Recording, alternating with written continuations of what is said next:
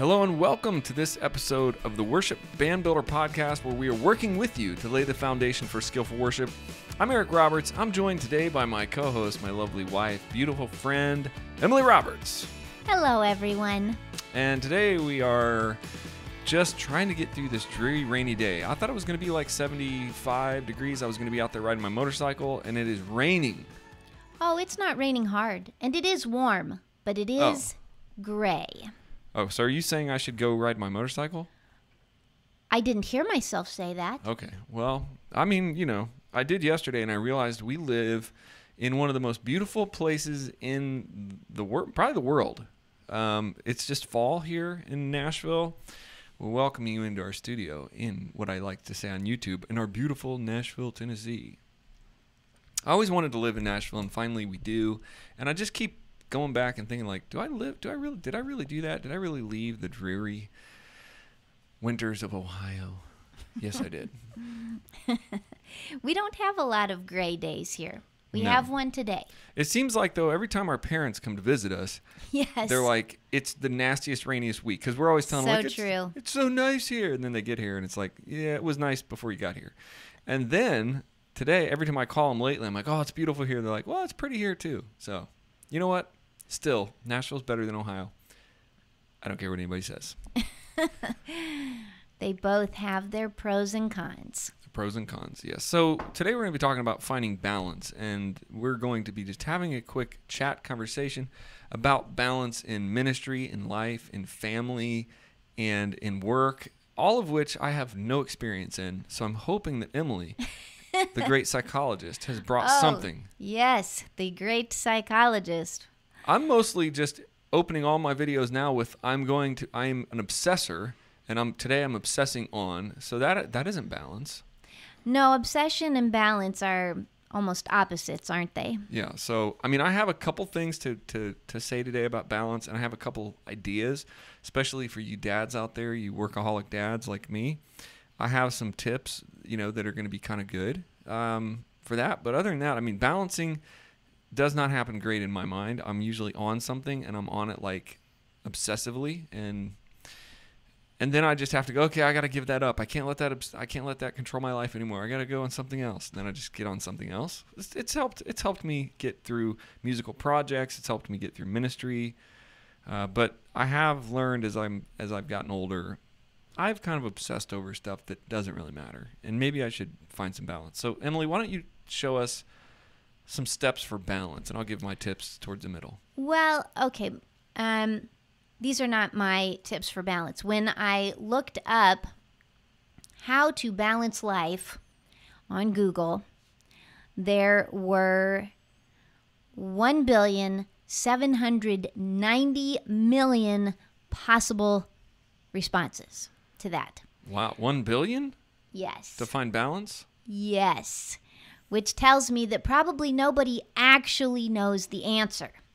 I mean, that's a whole lot of attempts at trying to achieve something that I think we all want, but is difficult to find, especially when you are involved in church ministry. It's hard to prioritize. It's hard to say, well, what's more important? Do I need to be at the church, or do I need to be with my family?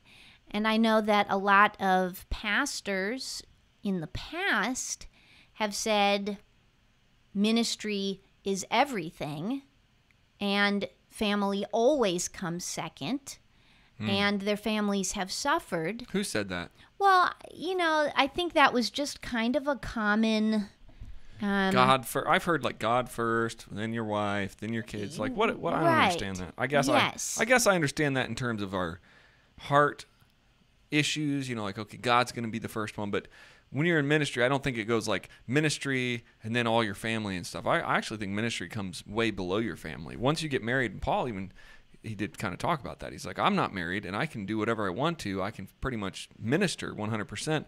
But once you get married, then you are going to have to deal with a wife, a family, kids. You're going to have this other thing. So honestly, I think it's all backwards if you're putting ministry above your family. I did that for a while until my wife was like, knock, knock.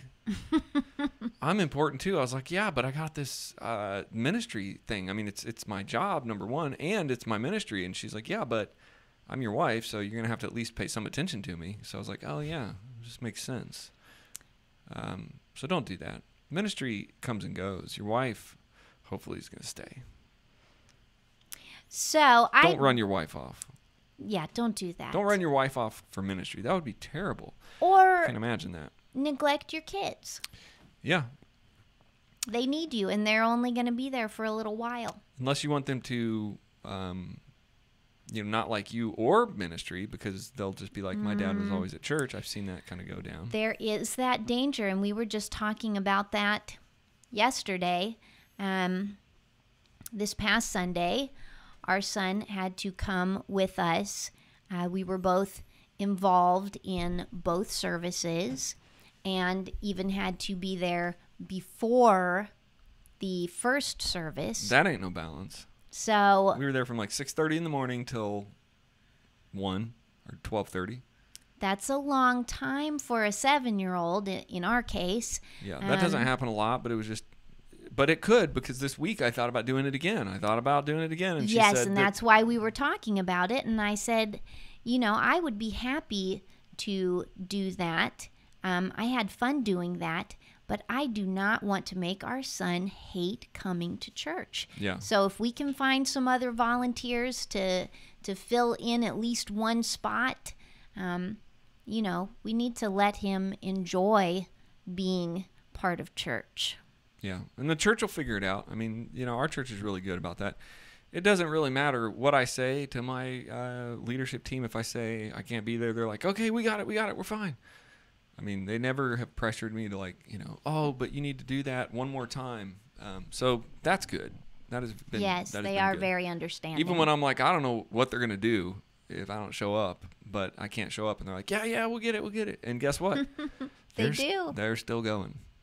So yeah. It's like you got to be careful not to think in that balancing act that if you don't do it, it's the end of the world, because it isn't the end of the world. So what I have here is from Forbes magazine. It is called 5 Simple Steps for Creating Balance in Your Life. So this is just a secular magazine's take on balance. And so I thought it would be fun to just read what they have to say and see if we agree or disagree. Yeah, and at the end, I'll give you my 2 awesome dad tips for balance with your kids in ministry. Awesome dad tips. Yeah, that's at the end. Can moms use those too? Yeah, I mean, they probably, yeah, actually they could. Moms could use them, but I think dads will more likely use them because I think so. All right. Okay. What is it? Give me the first one. The first one is take a break.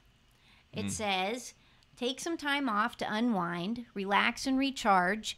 It could be a couple of hours a day or during the weekends. Switch off your laptops and smartphones and engage. Read a book, meditate, go for a jog, or talk to a loved one. Okay, I'll do that. I mean, I get that. I mean, wasn't that what the Lord said every week to do? I don't know. Well, obey that's the Sabbath? true. I mean, yes, that's a good point. Isn't that what the Amish do? I mean, that is built in, isn't it? Yeah, and the Amish do it too.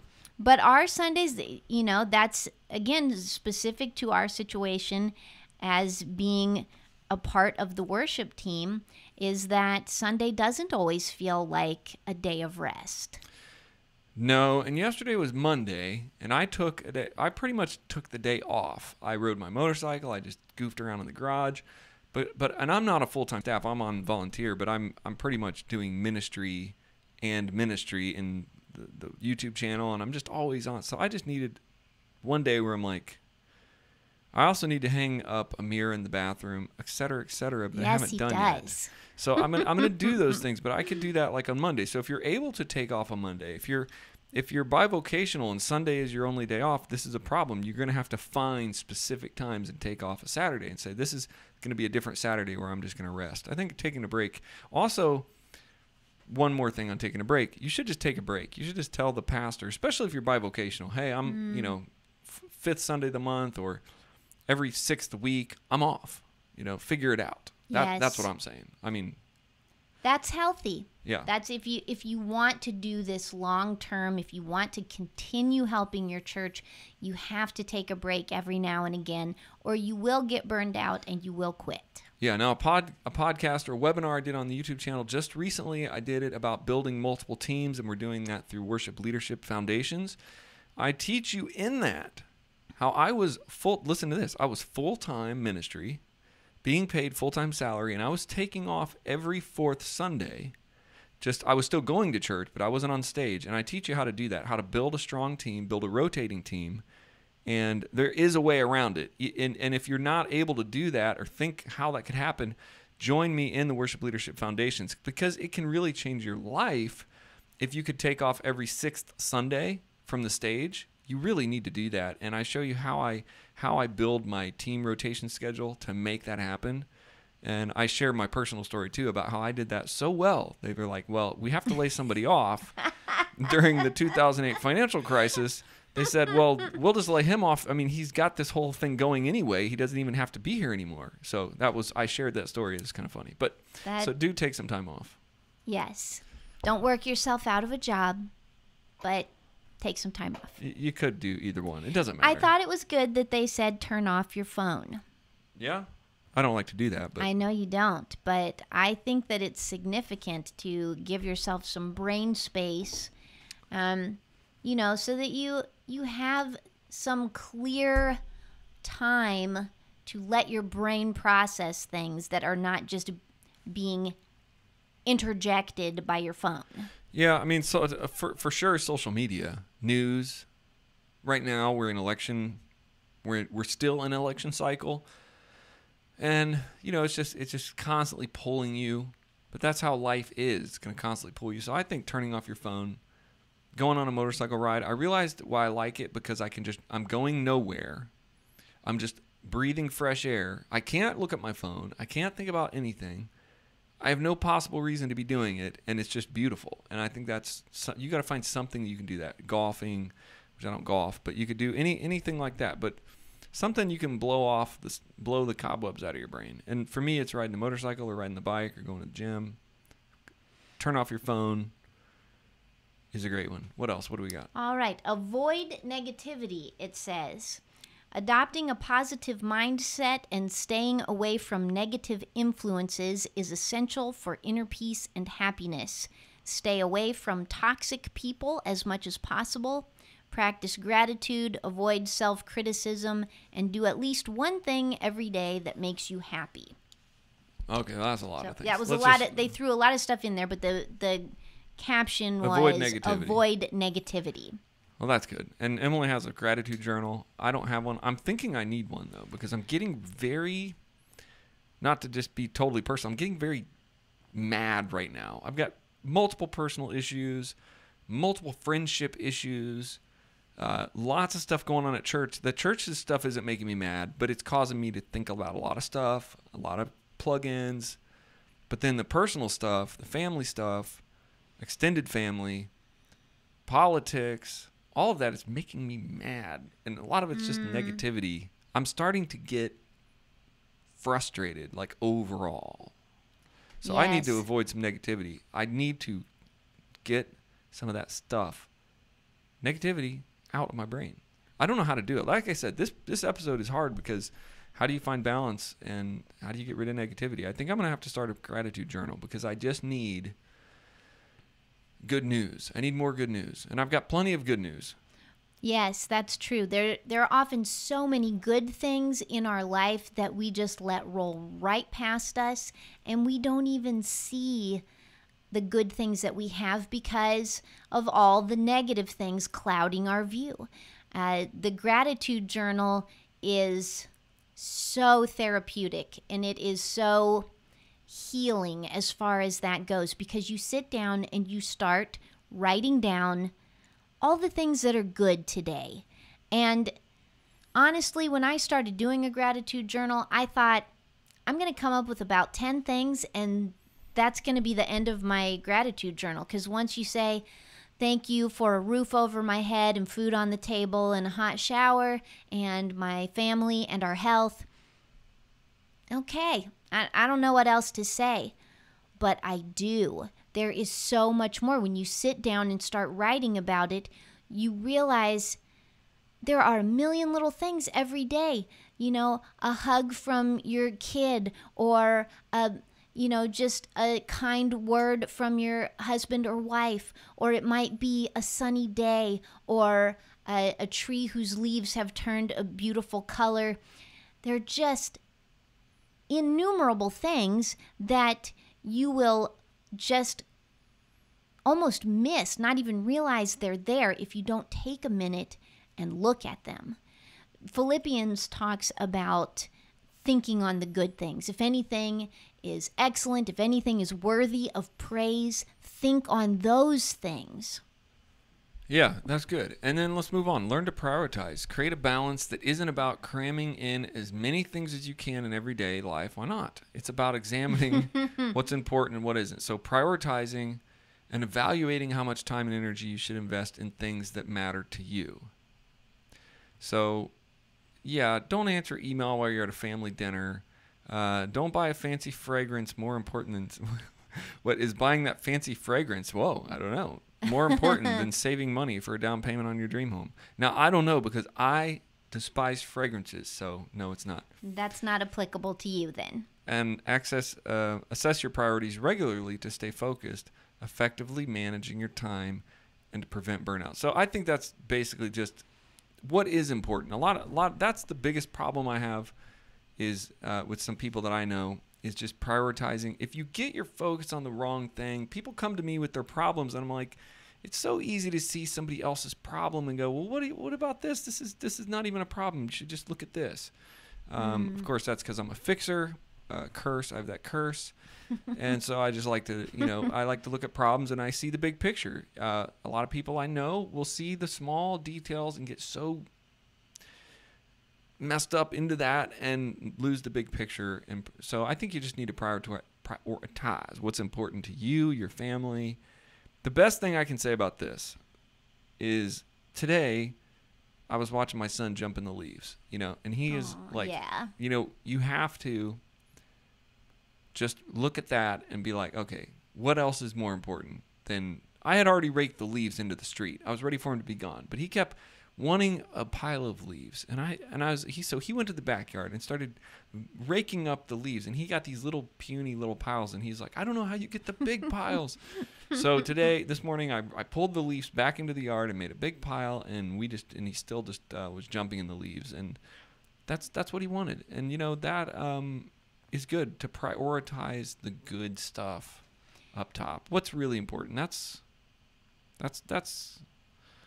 important to do, because I'm sorry to say, worship leaders and pastors, church isn't that important. I'm sorry. Over your family, your kids, it's really not that important. Somebody's yelling at you, somebody's picking on you, somebody's messing with you. All my life I've been striving for stuff, and then I look at my 7-year-old and go, you know what? None of that's that important. This is important. God's given you and if you don't have kids, you can look at your other things. It can't just be work. So why don't you do the next one, because that's good. Okay. Well, and this is a hard one for me. I don't know if I totally agree with this, but it says, let's try it. Pamper yourself. Occasionally spend some time to #treat yourself can do wonders for your mood, mental health, and self-esteem. Once in a while, set aside some time just for yourself. Schedule a spa visit, go shopping for fun, or eat at your favorite restaurant. And if you want to unwind without making a dent in your bank account, listen to some music, take a long bubble bath, or just sleep in. Well, I know why Emily doesn't understand that one. Because she doesn't do that. I mean, I have to tell her, like, just chill. Just go get a cup of coffee at the coffee shop and just sit there. Because that's what I do. I don't... after I'm done working or I'm in meetings all day, I won't come home. I'll go get like a big iced latte and I'll just sit there until my phone starts. It's hard for me to enjoy stuff like that, though, because I always feel like I should be doing something else. Yeah, this is bad for you. You need to do more of this, like you just need to, go do some fun stuff. I think it's hard for you to have fun doing it because, like, you just feel guilty about doing something fun. Like, Is that right? You feel guilt, like I'm doing something fun. I should probably be doing something else. Yeah, something that's more constructive, something that's a better use of my time. And I don't know, honestly, that I can find any biblical support for pampering yourself. Yeah, I'm not sure. I'm not sure about that. I mean, yeah, so that's a hard one. I don't know. Leave us a comment if you're watching this on our YouTube channel or on Facebook this week. Leave a comment. If you're on the podcast, jump over onto our YouTube channel, Worship Band Builder. I don't know. You have to take care of your own mental health, though. And I think if you go get a cup of coffee and you sit there, you quietly at peace. Because even a mom, it's like sometimes I'm like, you know what? You just need to go somewhere and do something else other than what you're doing here. And she'll just be like, what? Like I can that's possible? I'm like, yeah, just go do something else, And then it's hard when you're focused so much on your kids or just cleaning or doing laundry or whatever you're doing. To even do anything. I don't have that problem. I always do that. I'm looking for any moment that I can just get out of any responsibility to go like eat chocolate. True. And spend money. Also true. All right, so a couple things here. This is my journal. If you're watching online on YouTube, you can see this. If you're listening to the podcast, it is a ink and volt, I believe, journal. It's not a journal. It's basically like a life. What do you want to call it? What do you call this? A planner? Is this what they would call in the 90s a planner? Ink and Volt planner, and it's basically a daily planner. And when you're talking about finding balance, this is more like a work balance thing. But I actually plan my whole week based on work and fun stuff. And I like to look at my calendars. It has different views. So this is a practical way to get balance because you can look out months in advance, plan every day in advance. And I'm not a big planner, but I get so much going on. If I write it all down, then I can chill. I can do stuff because I'm like, yeah, I got my planner. I know I got stuff in there. It gets it out of my head on the paper. Does that make sense to you? Yes. So it's probably the only time he writes anything on paper. Yeah, it's the only thing, and I don't like paper that much, but I like this, and I'll carry it with me if I go to boring meetings or if I go somewhere. I take it with me, and I can doodle, whatever. I can keep my active mind going while I'm with other people, and I can also let my mind go when I write down my to-do list. I'm like, close that up, and I can do that later. And that brings me to my second tip, which is Daddy Day. Did you know I was going to say that? Oh, I did not know you were going that direction. Okay. No, and this happens in my planner because Daddy Day was Thursday, and it is Thursday. It's kind of been slipping around here lately, but since we moved to Nashville. But for all of those first 5 years of Augie's life, Thursday was Daddy Day, and it was just no work. I took Thursday off every week, and I just was like, that's it. And we planned some stuff, museums, Air Force Museum. We just did stuff. Or we just did nothing and we just goofed around. But it was like a midweek vacation for me. Also, it was the only thing that kept my perspective because I just shut everything off, mostly. I would save my errands for that day, though. Like, hey, we need this stuff. I just write that on my list and, drop the bank deposit off, pay the mortgage, whatever little stuff. I would take him in public. Coffee, pizza, Earl's Pizza. Yes. We had a lot of little things that we did that were important, and it really is the only thing that I can think of that has really kept balancing me as a father is going, this day it's not going to matter. My work will be there on Friday, and it's hard to take off a whole day, and it was a sacrifice, and it is still sometimes a sacrifice. I don't know. We don't have Daddy Days every day now. We have not done them a lot this Yeah, year, well, really. he's in school now, and coronavirus is sort of locking everybody down. It's hard to go anywhere. Mm-hmm. We've been doing Daddy Days in little chunks through the week, and I'll just be like, hey, maybe we'll have a morning where we just hang out till noon, and that's Daddy morning. But the point is, if there's a possible way for you as a father, because if you're a mom, you're probably with your kids a lot anyway, but same with that. You could take a Daughter's Day or Daddy Day. Make it specifically something you do maybe every week, maybe just have something in place. So that is my big tip for balance. Well, probably for most people, it would be more practical to do it the way that Eric has been doing it more recently here, which is just finding a few hours here or there. So Yeah, intentionally, like just, tomorrow morning we're going to go. If you can come home from work an hour early and take your child or children just for a couple of hours, whether it's to a park or whether it's to a coffee shop or wherever you like to go, that can help you connect with your kids again. It gives your wife some time to think her own thoughts, and it has been good for us. Yeah, and I don't think I would have.